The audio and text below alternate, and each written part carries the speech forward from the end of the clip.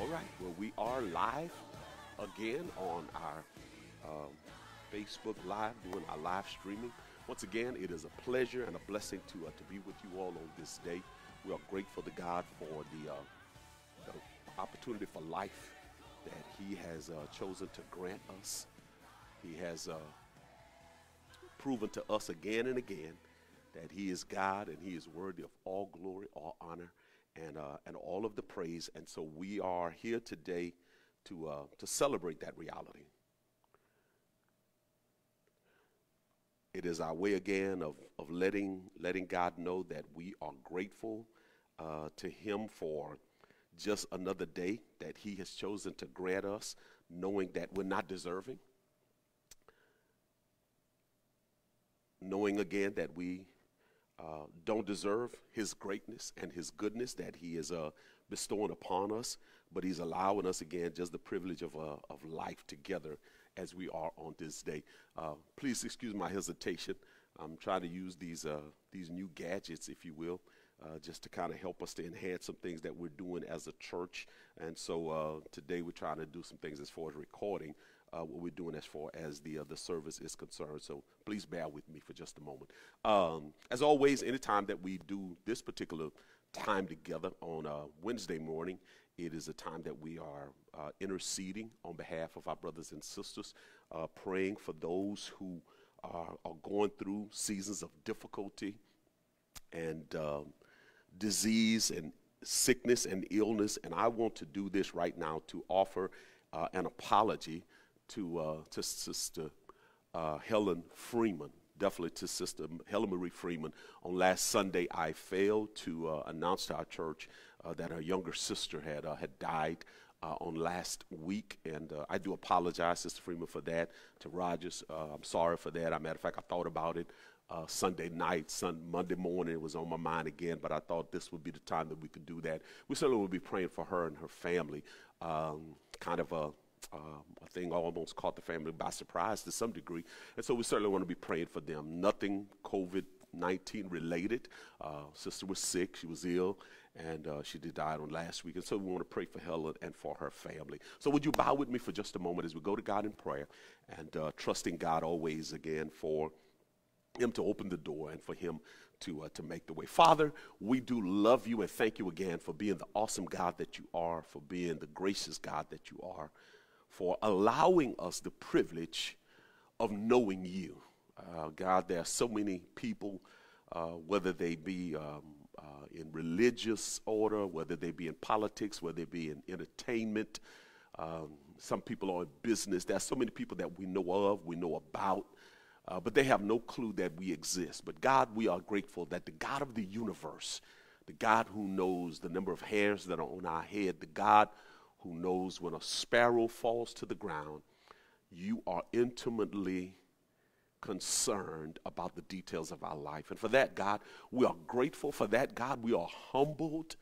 For that reason, God, we revere you. We regard you. Because we know you are our Father who is in heaven, and your name is to be hallowed. We do revere that name. We do give the highest respect to that name. And so we're very, very thankful for you. And we recognize that our hope is always that your kingdom will come and that your will be done on earth as it is done in heaven, God. And we clearly know that right now you are showing us that your will is being done and your kingdom overall is being established in and through us. And God, we pray that the establishment of that kingdom would start personally in me and for all other believers, God, who have put our faith and our trust and our confidence in you through your Son, the Lord Jesus Christ. And so as we're here this morning, we rush always to ask that you would forgive us of our sins, knowing that there are things that we should have done, didn't do, things we should have left undone that we did. And so, God, we are trusting again in your forgiveness. We put our confidence in you, our faith in you, our hope in you. And so, again, thank you for just this great privilege of life that you're granting us. And so we're here this morning, here together again as believers in Jesus Christ from far and near. We're from the south and the east, the north, the west, all over this city and even beyond. And so, Lord, we want to lift up before you Sister Helen Freeman, Sister Helen Marie Freeman and her family. sister that died on last week, God, we would lift that family up before you and pray again your grace and your mercy would be in their lives, God. Just had another sister that died last month, and then another a month later. So, God, we ask in Jesus' name that you would just give peace as only you can, give comfort as only you are able, help them to do. Pray for Hope and the rest of her family, those caregivers, Lord, who are showing that concern for their loved ones who are getting older, as we talked about on last Sunday. That she is not in any way despising them because they're getting older, but she is not neglecting them, but putting herself in a way to be of service to her dad, to be of service to her aunts.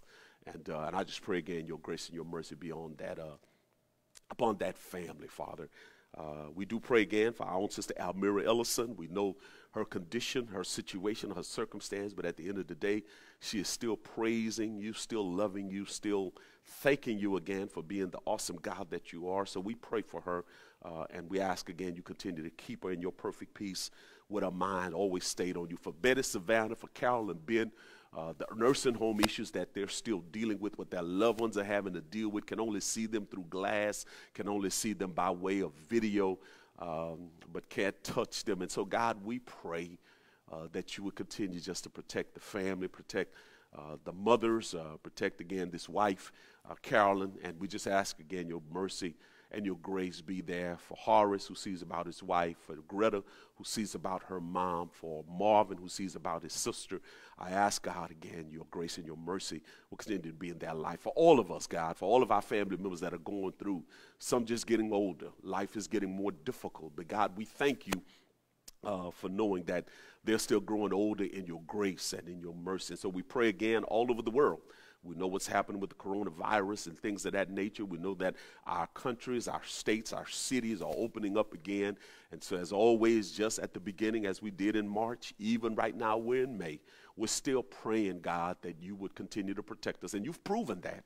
And we thank you so much for that. So we're not going to complain about what we don't have, but we're going to praise you for what we do have, because what we have is so much greater than what we think we don't have. So we thank you, God, for your provision. We thank you again for your power.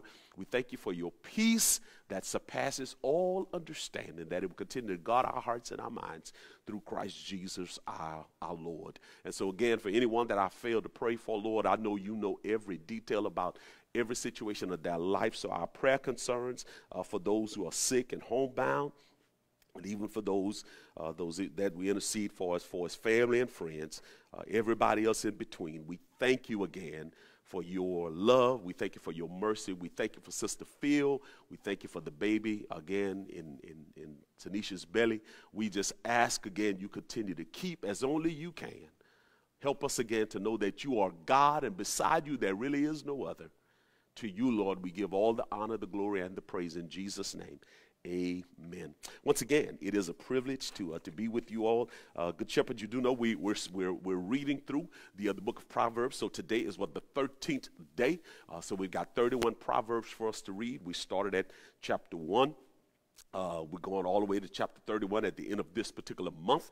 And right now, we're focusing on chapter 13 of the book of Proverbs, focusing on chapter 13 of the book of Proverbs. I told Marcia the other day, so I'm excited about the approach that God has allowed me to take, because there's so many books of the Bible that I hadn't studied in a long time in its fullest sense. But having this opportunity to study the Proverbs has truly been a blessing. And today, we're going to focus on chapter 13, because what we're finding in chapter 13, or what God is doing, God is revealing to us through Solomon, who was the richest man, the wisest man, and the most well-known man in the world. And God allows him to have wisdom that is beyond that of any human being that has ever lived.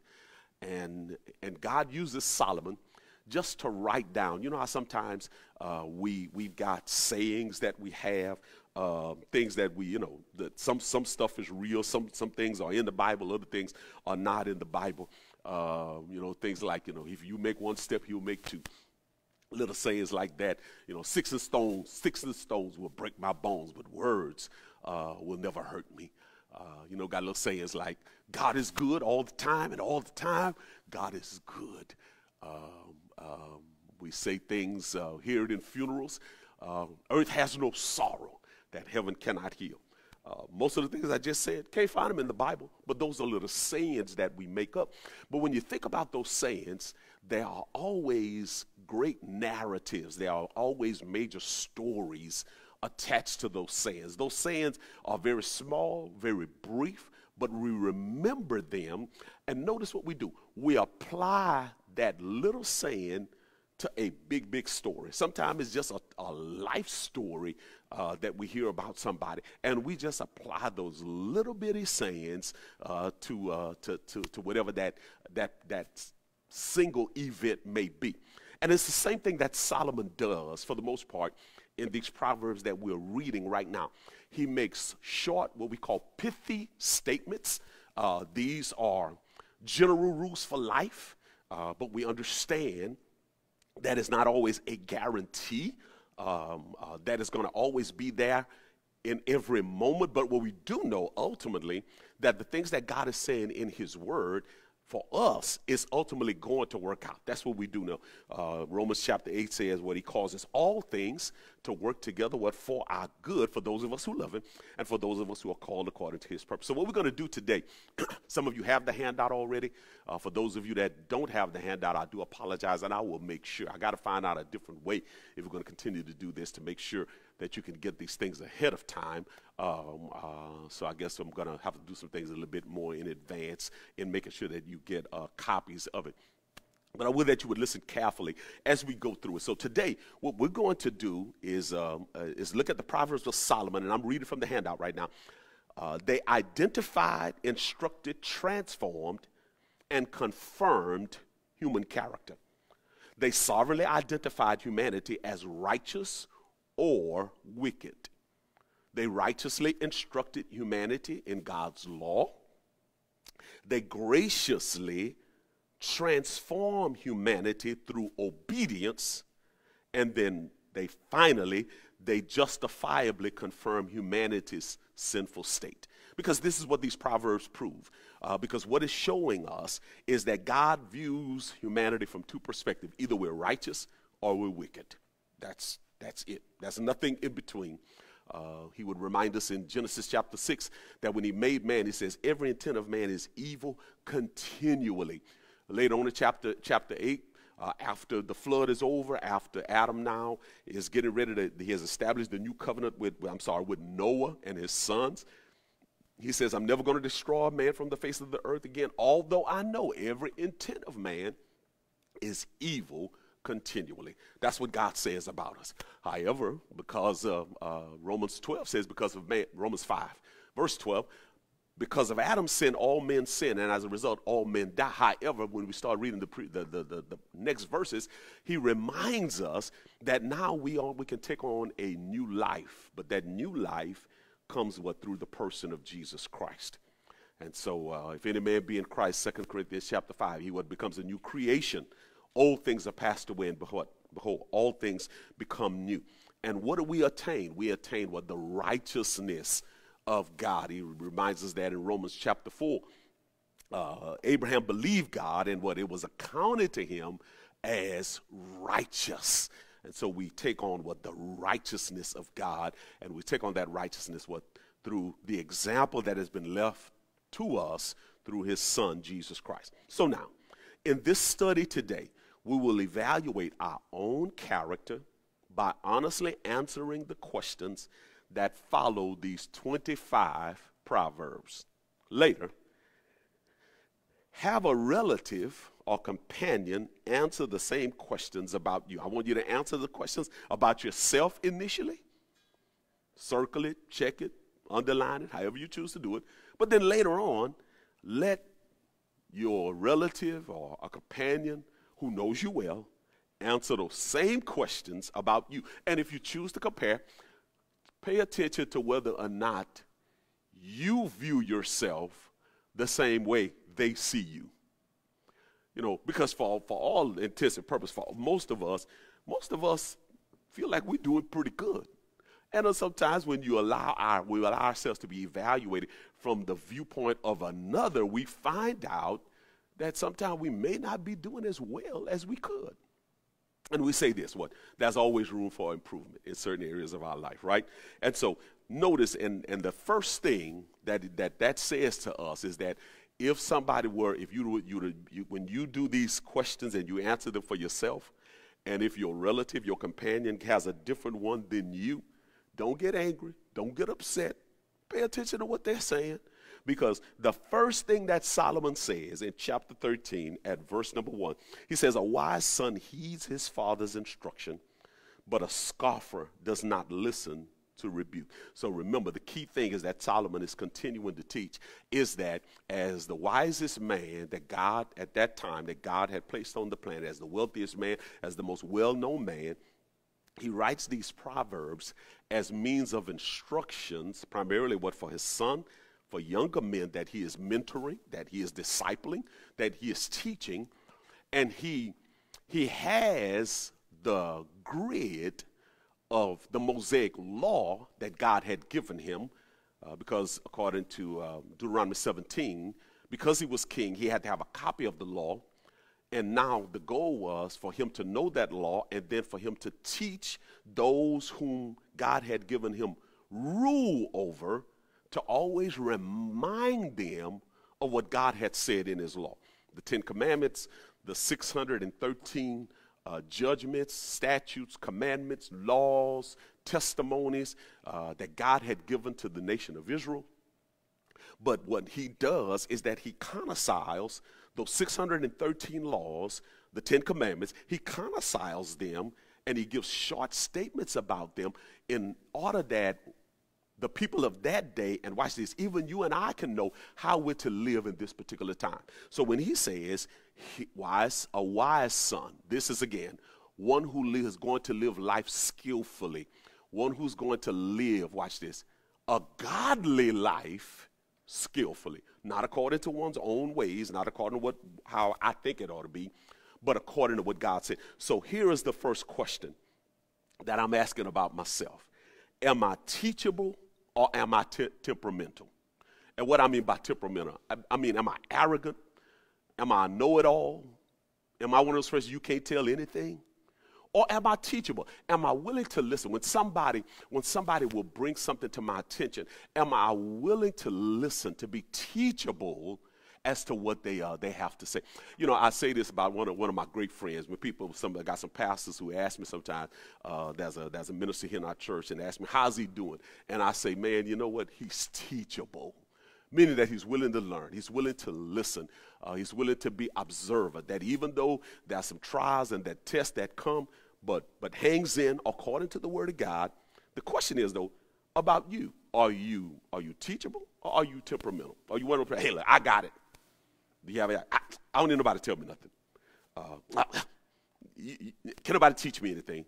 Is that so? A wise son heeds his father's instruction, but notice the contrast, because what is he dealing with? First of all, the righteous or the wicked, and in some proverbs he starts with the wicked, then he goes to the righteous, because the word "but" there is always a contrast to what has been previously said. Correct? So notice again what he says in verse 2.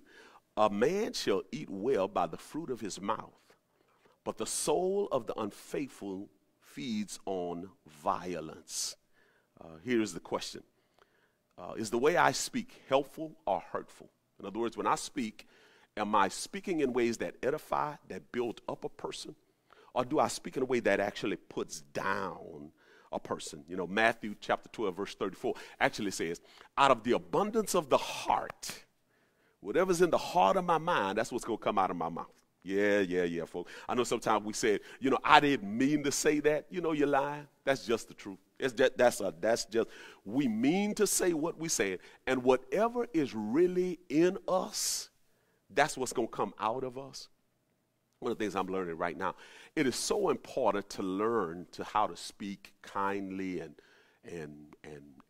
let your speech be seasoned with salt, as the scripture would remind us, now when you're young. Because when you get old, man, if you don't have no filter, you say anything. You just say anything. And here's the awful reality. When people get older, we excuse them because we say they just old. But at the end of the day, if they are not speaking in a way that pleases God, they wrong. Now, it's difficult sometimes to tell the elderly folk they wrong, but the reality is, it's wrong. So learn to be kind, learn to speak in a way that helps people and not hurt people early on in life. He says it in verse 3. He who guards his mouth preserves his life, but he who opens wide his lips shall have destruction. Here's the question. Am I conscious about what I say, or I could care less about the chaos it causes? Do I think about what I'm getting ready to say? I think Reverend Wilson used to say it that way. At some time before you say anything, and I'm not sure, I heard some old people say this, I'm not sure how you do that you twist your tongue in your mouth 7 times. Well, maybe you can, In other words, do that, hesitate, pause, think about what I'm getting ready to say. Watch this. Think about how I'm getting ready to say something before I say it, because I need to care about what I am saying. One of the things I've learned, people who have a tendency not to care about how they talk, man, you can hurt their feelings just like that. That's one of the most amazing things to me. It's like they don't care what they say, but the moment you say something to them that appears to be correcting them, they all upset. And they will say, look at you, you got an attitude. Look at you too, all of that kind of thing. So it's important to keep in mind that I need to be conscious about what I'm saying. Colossians chapter 4 would remind us. He says, let your speech always be with grace. Wow, always be with grace. That's a pretty cool word. Let your speech always be with grace, seasoned with salt, so that you know how to respond properly to the various issues of life. Because understand, everybody don't have the same feelings you have. Everybody don't look at things the same way. So God is saying to us that if we're going to live life skillfully, if we're going to live life as a wise guy, as a wise a woman, as a wise man, as a wise girl, if I'm going to live life skillfully, it must be in accordance with obedience to God, and I got to watch how I talk. Verse 4, he says, the soul of a lazy man desires and has nothing, but the soul of the diligent shall be made rich. Here's a question. Am I internally lazy with nothing to show for it, or intentionally working to have something? Woo. Am I?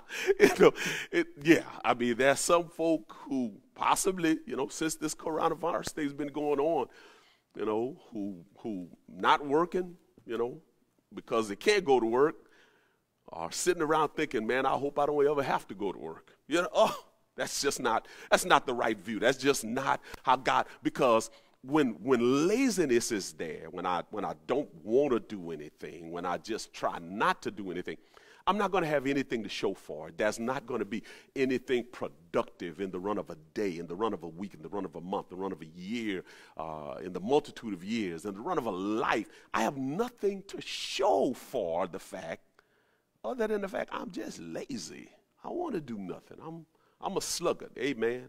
If you don't move me, I'll stay right where I am. But what he is saying, am I a person, in other words, who is intentionally working to have something? And when I say something, I'm not talking about just stuff, but at the end of the day, can I look at the end of my day and say, I accomplished something today. Thank God for his grace. God woke me up this morning, gave me my health and strength. What am I doing with this life that God has given me? What am I doing with the resources that God has provided for me? Can you remind us, Second Thessalonians, I think in chapter 3, he says, Paul says, we told you when we were among you that if a person don't work, neither should they eat. Ooh, I know somebody upset right now, but that's just the reality. If somebody, and I'm talking about not with the incapacity to work, not having a disability where you can't work. I'm talking about able-bodied, can work, but just lazy, don't want to work. The Bible says, calm yourself, Skinner. The Bible says, If you don't work, you shouldn't eat. And so I don't know if that encourages somebody today, just don't feed that joker. Just tell them they can't eat here if they don't want to work, Well, again, that's another story altogether. Look at chapter 5. A righteous man hates lying, but a wicked man is loathsome to come to shame. Here's the question. Do I despise lying, or am I indifferent about it? Can I be in the presence of a person who can be lying on somebody else? And I know they lying on a person. What they even saying about themselves, I know they lying. Do I tolerate that person lying, or do I say to that person, hey, man, this is not true what you're saying? Am I indifferent toward about it? Do I say, oh, well, hey, that's just that's how they are, so I don't worry about it. I'll get trouble about it. That's an indication of something about me. That's what this proverb is teaching. That if I can just, tolerate and allow somebody to just constantly be in my presence and lie, and I never say anything about it, it's an indication of my attitude. First of all, what it really says, I don't really, Cain, am I my brother's keeper? Yes, I am. I need to be concerned about that individual. So I have to ask myself, do I despise a person who lies? Or do I despise lying? Not the person. Do I despise lying? Or am I indifferent about it? Verse 6, it says, righteousness guards him whose way is blameless, but the wickedness overthrows the sinner. Am I more considerate of God's word or my own will? Yeah. In other words, the righteousness of God, he says, it guards us from getting in trouble. It guards us from putting ourselves in difficult situations. He guards us, protects us again from destruction, if you would. Matter of fact, he even uses the word, the way that is blameless. Again, the righteous guards him whose way is blameless. And when he says blameless, this is a person this is a believer who is choosing to live that life in such a way that you can't always point the finger. Listen, do we have moments and minutes of life, that people can say, hey, man, you did such and such, and so, and they telling the truth. But it should not be a situation every day that person is, and I can be blamed for it. They're actually pointing out something that I'm doing consistently, habitually, every day. And I got people around me who are saying, hey, Lee, hey, man, you need to correct that. You need to get rid of that. You need to stop that. Lee, you need to do something different than what you've been doing. But I do it all the time, and I find myself, I'm not. But what he says, righteousness, and how do I attain that righteousness? I attain that righteousness, first of all, through the Holy Spirit, through Christ who lives in me. But I attain that righteousness by hearing the word of God. And here's the greater thing, by putting what I hear into practice. If I say that what God has said is right, now I need to put it into practice. Or am I one of the ones who say, look, I'm going to do me. I don't care what nobody think. That's just the way I am. I ain't got to change. That's the way I was when you met me. This the way I'm going to be when I die. Is that the attitude? So I got to be more considerate. Am I more considerate of God's word or my own will? Verse 7, he says, there is one who makes himself rich, yet has nothing. One who makes himself poor, yet has great riches. That's a pretender. That's a pretender. Yeah, there's this kind of a drama show that was on many years ago, and it was actually called Pretenders. A guy named Jared. He could literally take on any kind of character that he wanted to take on. That dude was based upon the show, he was a genius. He could be a doctor. He could be a race car driver. I mean, just a total genius. He could just change and become whatever he wanted to become. The question about us is this: am I for real or do I fake? In other words, notice again what he's saying. There's one who makes himself rich, yet has nothing. This is a person, you can kind of dress up a certain kind of way and, look a certain kind of way, but in reality, don't really have the means to live the way they live and to dress the way they dressing, but they make the appearance that they got it going on more than what they do. There are some people on the other hand who got it, could be rich, could have the resources, but they act like they're poor so that nobody going to ask them for it. So, but the question becomes now, am I a pretender? In other words, what you see is what you get. Am I the same person publicly that I am privately? Am I the same person based on my character that I am as it relates to my reputation? You know, reputation is what I want people to know about me. Character is really who I am. So what he's saying, what the proverb is showing us, are we going to be pretending? Or are we just going to be who we truly are and always trust God that the best of us is the most real of us? So he says, I'm just asking the question, am I for real or do I fake it? Number 8, a ransom of a man's life is his riches, but the poor does not hear rebuke. Here's the question, am I controlled by possessions or carefree about them? A ransom of a man's life. In other words, a man is willing to give up stuff because his life is so built on what he has, on the stuff that he possesses. Or do I hold on to things lightly? Yeah. Am I living a life where I'm more concerned about my car, my cash, my commodities, the ring I got, the clothes I wear, whatever. Am I more concerned about that, or do I hold those things lightly? Do I hold them loosely? Let's talk about that some years ago, and I think it still happens every now and then. But my wife and Marsh and I made a decision a long time ago. You come to my house, you can sit anywhere in my house. It's okay. You can sit because there's nothing at all about that house that's more important than us, than the people in the house. Can I get somebody to help me here? I'm not saying that we're just going to be filthy and nasty. No, that's not what I'm suggesting at all. But I am saying that if I come out of my yard, I want y'all to listen to what I'm saying. If I come out of my yard and haven't cut that yard, clean up that yard, and I myself decide that I'm just going to sit in the living room on light-colored furniture, I got the right to do that if I choose, because the stuff is not more important than me.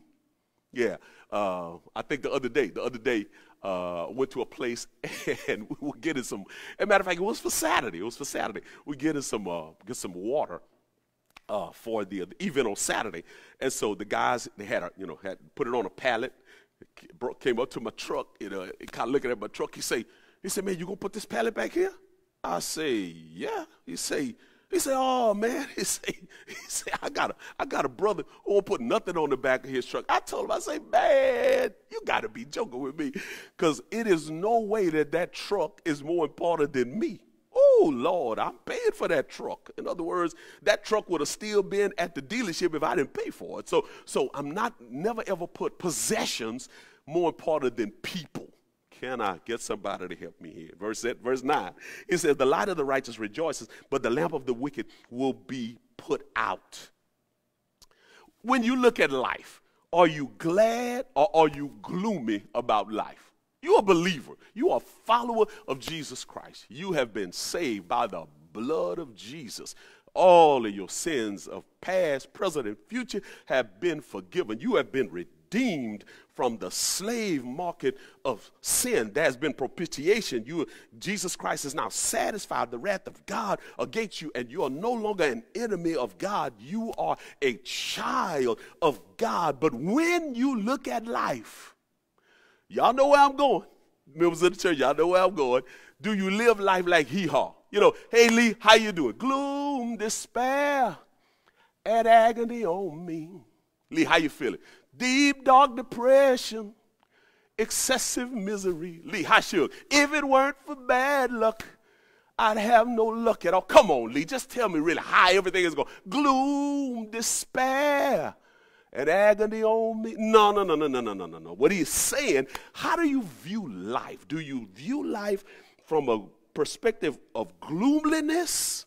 Or are you glad about life? Even in the midst of what we're experiencing right now, do you look at just the gloominess of life?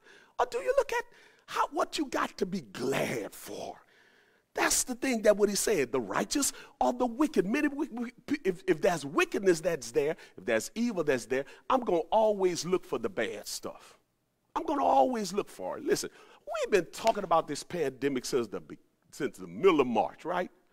And there's still some folk who complaining about this, that, and the others going on. But think about it, you still here. Just the mere fact you here ought to say it gives evidence that God is a great God, that God is an awesome God, that God still provides. Yes. Have we had to cry in the midst of this to see people that have died because of? Absolutely. That's been really tough because of the virus. The whole way that we doing funerals now are different. So does that hurt us? Yeah, it does. But what God wants us to do is not to look at life from a gloomy perspective. In other words, there's a dark cloud hanging over us all the time. He wants us to be glad and rejoice. What we say, today, this is the day the Lord has made, and I will rejoice and be glad in it. And when we say that, we're not saying that from the standpoint that everything in the day is cool, that everything in the day, there's some things that hadn't made me sad, that things that I haven't grieved about today. But overall, I can say it's a good day. Why? God made it. God is in control of it. God got everything in his power. God got everything in the palm of his hand. So do I look at life from gloominess, or am I a person who's glad about the things of life? Verse 10, by pride comes nothing but strife, but with the well-advised is wisdom. Am I settled in my own opinion, or do I seek the advice of others? Am I one of those persons who say, look, I don't need nobody to tell me nothing. I got this. Look, this is the way I see it, and this is the way it ought to be. Or am I a person who will look to someone else and say, look at someone, an older person, and say, man, I pretty much appreciate, I watched this cat riding the bin. It tells how he handles stuff. Let me go talk to Rodney. Let me find out how he does this, how he makes this happen all of his life. I look at a particular lady, I really enjoy seeing how she's done with her children, and can I go talk? Let me talk to her. Or do I say, hey, look, I don't need nobody telling me what to do. I already got this, my way or the highway, and not considering that there's the possibility of another way. Verse 11, wealth gained by dishonesty will be diminished, but he who gathers by labor will increase. Watch this. Am I into anything for money, or investing advisably? How do I do it? Am I anything, rich, quick scheme, no matter what it is? Pyramid, man, you just lead me to the next one. I just want to just do it any kind of way I can. I got to lie, I got to cheat, if I got to hold back some of the truth, whatever it's going to take, I'm just trying to get this money. Or do I use money and invest it wisely and advisedly? And I know what somebody say, hey man, sometimes when you do it advisedly and you're doing proper investments, guess what? Hey man, stock market will go down and you lose a bunch of money. But here is the thing you trust. You're doing it the right way. You're doing it the honest way. Trust God that God has the way of causing it to increase. Let that money stay in there. Let it work for you. Let it do what it needs to do.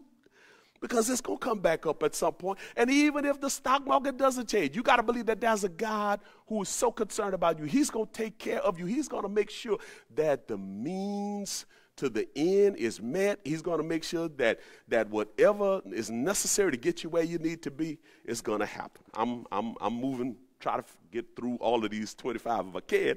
I don't know if we will, though. Verse 12, hope deferred makes the heart sick, but when desire comes, it is a tree of life. Hope deferred makes the heart sick, but when desires come, it is a tree of life. Am I discouraged and quit when hope is delayed, or determined to continue? When things don't happen the way I think it ought to happen, things are happening right now, things aren't going the way I think it ought to go right now, do I quit, throw in the towel, say, oh man, it's not even worth it? Or am I determined to continue trusting God to see how he's going to work it out? That's what I got to decide. That if it's a demonstration again of wickedness, it can show, because when I become discouraged and I quit, it becomes an issue of what James talked about. Faith without works is what? It's dead. Work without faith is dead. So when I quit, I'm throwing in the towel. I'm no longer demonstrating faith and trust in God. But when I continue, even though it's difficult sometimes, even though I got to cry, even though I go through it with a limp, even though I got to go through it with cancer in my body, even though if I got to go through it with heart problems, even if I got to go through whatever the situation may be, however I've got to go through it, I've got to make the determination that even though things are not happening the way I think it ought to be happening right now, I'm going to trust God that he wakes me up in the morning and he's going to make a way. 13, he who despises the word will be destroyed, but he who fears the command will be rewarded. Here's a question. Do I hate having to do what God says, or am I happy about it? Do I hate having to do what God says, or am I happy about it? Think about it. Boy, you got to make decisions. Get up in the morning. Like, oh, Lord, I got to get up. Oh, Lord, I hate this job. Oh, Lord, I hate the fact that we got to do this stay at home. Oh, Lord, I hate the fact that these children are in the house. Oh, Lord. We're asking ourselves the question, do we hate to do what God says, or are we happy about it? You know, 1 John chapter 5, he talks about how you know the love of God is that when we keep his commandments, and then he says his commandments are not burdensome. We ought not see being obedient to God. It's like, oh, Lord, I got to love her again. Oh, Lord, I got to speak to him. No. We ought to be grateful because we possess the righteousness of God. We possess the Holy Spirit. God is making a way for us each and every day, and we ought to be thankful to him that he's allowing us that privilege. It's verse 14. The law of the wise is fountain of life, to turn one away from the snares of death. The law of the wise is a fountain of life. Fountain of life, again, is refreshing in terms of, you know, when at the end of the day, life is rough or been through a journey that the water resources are low, but at the same time, my still water is there. It says, how do I look at that? Is it a fountain of life? Does it refresh me? Does it renew me? Does it rehydrate me, if you would, when I'm dealing with the dryness of life? So here's the question. Do I view God's word as delightful to keep me from destruction? Yeah, the things that God is saying, it's ultimately to keep me from going down the wrong path. Jesus said it. He says, broad is the way that leads to destruction, but narrow is the way that leads to life. 15, good understanding gains favor, but the way of the unfaithful is hard.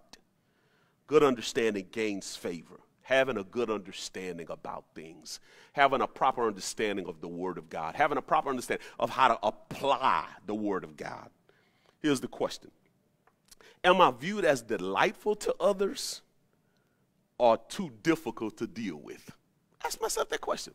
How am I viewed? As a delight to others? You know, do people like to work with me? Do people like to be around me? Do people enjoy my company? Or am I difficult? You know, I'm always the one that, you know, got to find the wrong in everything. You know, everybody, the group trying to plan something, but I'm going to always be the one that come up with some.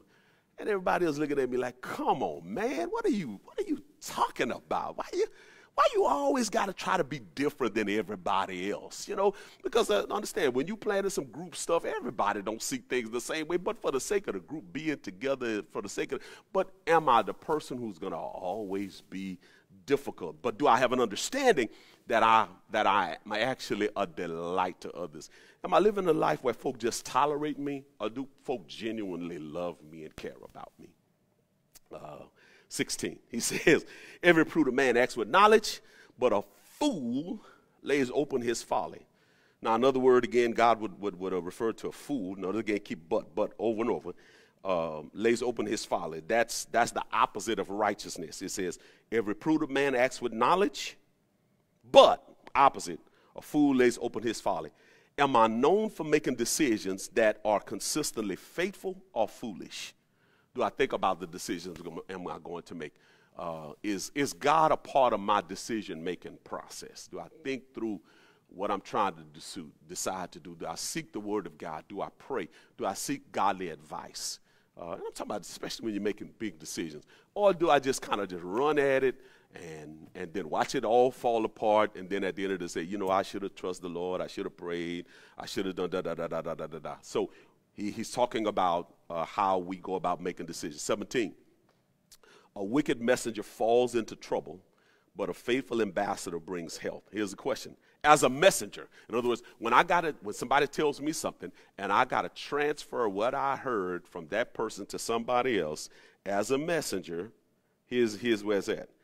I give fake news that hurt or noble facts that help.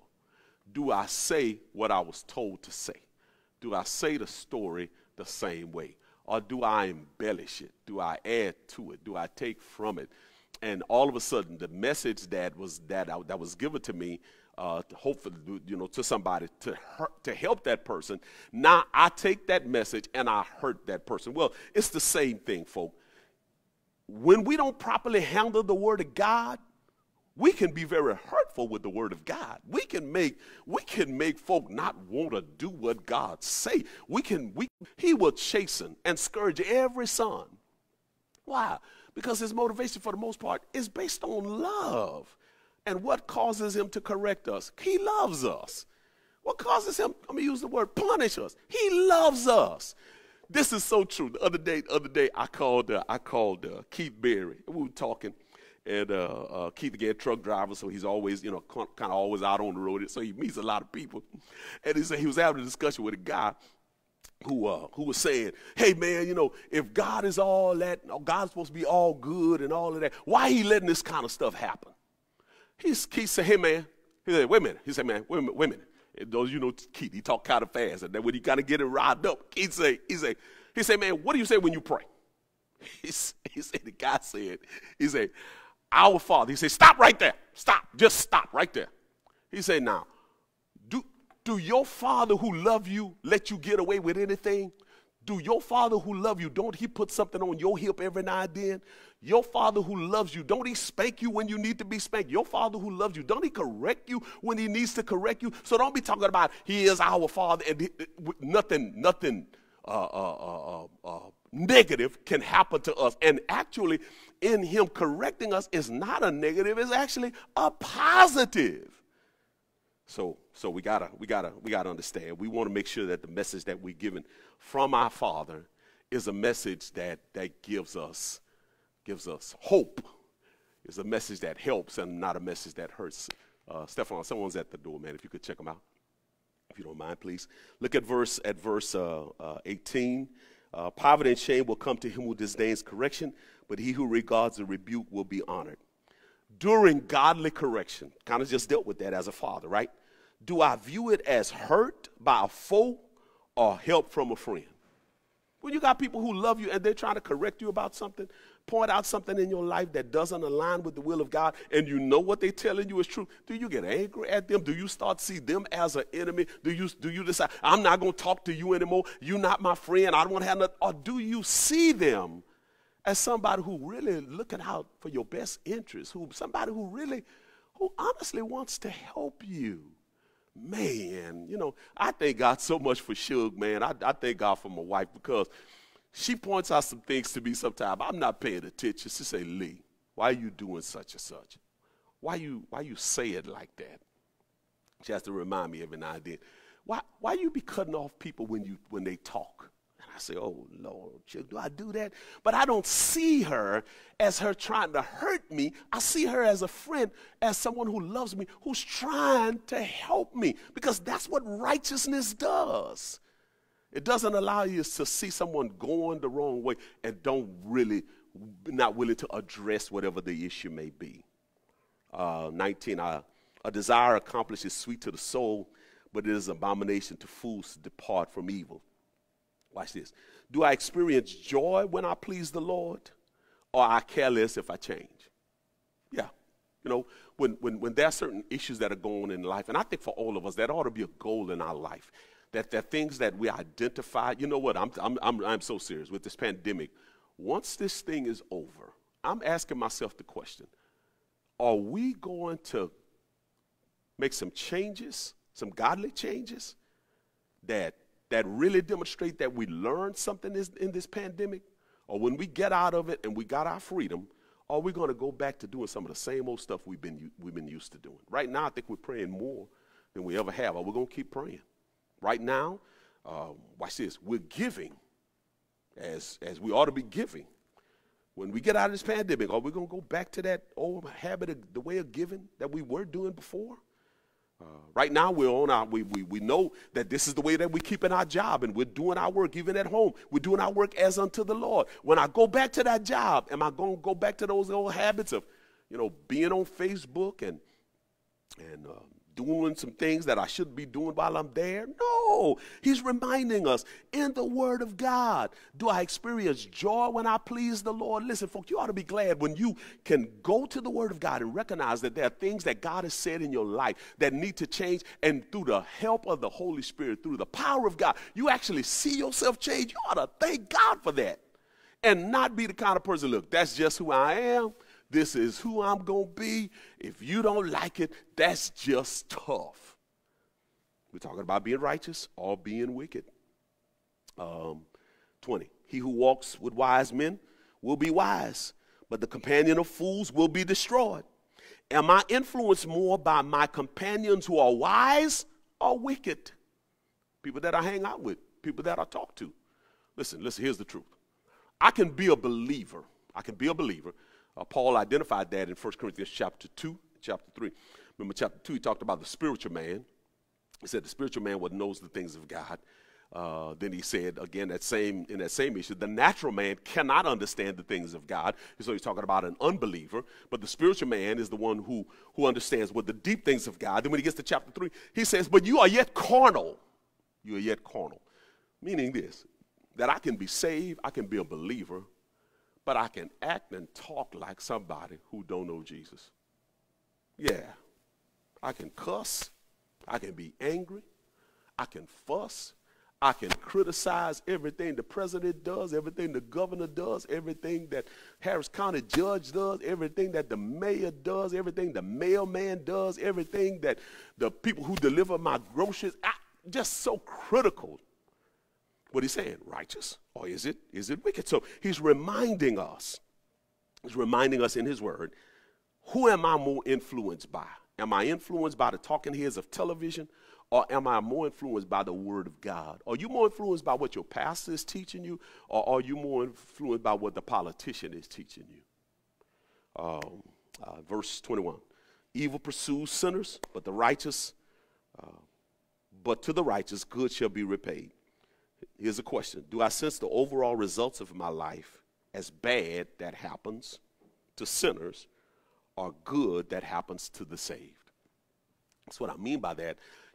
Anytime something happens, do I look at it like, oh man, God is, I don't know why God is doing this to me and why God is, no, or do I look at it as my Father who is in heaven is developing me. My Father who is in heaven who is helping me to grow. You remember when Job was going through what he was going through, and his wife said, hey, baby, you ought to curse God and die. He looked at it and said, babe, you talk like a foolish woman. Are we to expect only good and not adversity? No, but don't look at it when you're going through a tough time. Don't look at it as though your Heavenly Father is treating you bad. See that He's working it out for your good. Verse 22, a good man leaves an inheritance to his children's children, but the wealth of the sinner stored up for the righteous. Am I planning for a prosperous future, or not particular about who gets what? Am I planning for a prosperous future, or not particular about who gets what? In other words, however it turned out, that's just the way it turned out. Or am I making plans right now? As an adult, it's clear to us that God says that we ought to be leaving something for our children's children. That's what the scripture says, right? So, but am I living my life in such a way that I got to have everything I want right now, and the heck with what my children are going to get in the future, or the heck with what my grandchildren are going to get in the future? Can I buy 4 less suits or dresses in the year, save that money for a prosperous future, or do I have to have what I want and I have to have it right now? Do I have to have that particular vehicle? Do I have to have that truck? Do I have to have that car? Do I have to have those pairs of shoes? Or is there an alternative? Is there something that I could do that could cause me to save for the future? I'm about done. Bear with me. I thank y'all so much. 23. Much food is in the fallow ground of the poor, and for lack of justice there is waste. Am I truly concerned or could care less about the injustice toward those, toward the less fortunate? Am I truly concerned or could care less about the injustice toward the less fortunate? Look, it's not happening to me. Tough luck. Hey, things happen.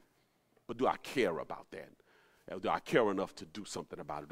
Do I care enough to get involved to where maybe there are laws that I could help to change, or to pray for that family, pray for that individual, whatever it is I can do? Am I concerned about the injustice that takes place for those who are lacking? 24, he who spares his rod hates his son, but he who loves him disciplines him promptly. Am I abusively lenient or adamantly loving in the godly discipline of my children? Am I abusively lenient? Do I just let my children, hey, I'm going to get you. You better stop that. You better, don't do that. And somebody want to correct them. I say, hey, that's my child. That's my child. You leave my child alone. No. Or do I correct children immediately? Look, I keep saying it. Our children are either younger or smaller versions of us. That's who they are. So the Bible is clearly teaching us he who spares the rod. And when he talk about spare the rod, I know folk look at it and just beat it. They ain't talking about beating children all the time. That doesn't make sense, because at some point you get used to the beating. What he is saying, there's a way to correct. How do we do that? According to discipline, we teach, we talk, we test.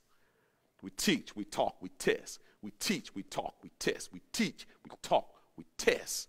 After we teach, talk, test, and it doesn't appear that it's catching on, then we tap. Yeah, but it's in the Word. But I know some people are saying, hey, put them in timeout, leave them alone, tell them not to do that. Let's try what the Word of God says, because if we do it early, we won't have to do it later. That's what the Word of God says. Here's the last one. Thank y'all for bearing with us. The righteous eats to the satisfying of his soul, but the stomach of the wicked shall be in want. Is my soul internally content, or am I externally craving more stuff? Is my soul internally content? Listen, we're going through this issue with the pandemic. And it's some strange things. Reverend Fagg used to say that years ago. Strange things are happening every day, but what a friend we have in Jesus. We got to take everything that we got to God in prayer. But the question is, am I content? Am I learning to be content? Have I learned in these last 2 months that I can't make life change, but I can adjust to life as it is and allow God to change me for whatever that situation may be? Paul said it in 1 Timothy chapter 6. He said, man, I learned to be content whatever state I'm in. So I can't come to church like I want to come to church, but I'm going to be content. I'm going to be content with the Bible study by live stream. I'm going to be content with the sermon by live stream. I'm going to be content with whatever God is allowing me to experience at that particular time, knowing that if I still do those things that God is saying for me to be obedient in, even in the situation that I'm in, I got a God who can either turn me for it or can turn it around. Either situation. He's going to change me for the situation, or he's going to change the situation. But I got to trust him and learn to be content. Settle down. That's what the Proverbs are teaching us. Matters of daily life, matters of daily decision. How do we respond to life when it comes without the expectation that life is always going to come to us the way we think it should? When things are not ideal, when things are not as I would like them to be, am I utilizing the Word of God to respond to whatever that situation may be? I want to encourage us today, either determine that I'm going to do it the righteous way or I'm going to do it the wicked way, because there's only two ways that God would have me to do it. Even as a believer, I can make those good choices. I can make those wrong choices. Pastor Alvis LaFleur preached a sermon many, many years ago. Still to this day, I can't remember the text, but the subject was so profound. It still impresses my heart today, and I think he must have preached that sermon late 70s, early 80s, somewhere in that area. And the subject was, life is shaped by choices. And that's what Solomon teaches, that our lives are shaped by the choices we make. Listen, my prayer is that God continue to bless and keep all of us. Would you all do this for me before we get off the air? I need you to write these numbers for me. We got another conference call that we're going to be utilizing. So write it down and then get the word to everybody else. Here's the number, 605-313-5488. 605-313-5488. That's the new conference call number. Here's the access code, 889-555. Access code 889-555. Here's another number I want you to add to it. It's called a playback number, 605-313-4104. I'm going to do the numbers again. Conference call number, 605-313-5488. Access code, 889-555. Playback number, write that down, 605-313-4104. Let's keep Sister Helen Marie Freeman and her family in our prayers. Let's continue to pray for Sister Betty Savannah, Sister Carolyn Ben, who are in the nursing homes. Family can't see them. Let's continue loving each other. You got the prayer concerns on a weekly basis. Let's keep praying for one another. Lord willing, we'll see each other again, or I will see you all. You all will see me on Sunday. In the meantime, let's stay in touch with one another. Call somebody that you hadn't called yet in these last 8 weeks, 9 weeks that we've been in this pandemic.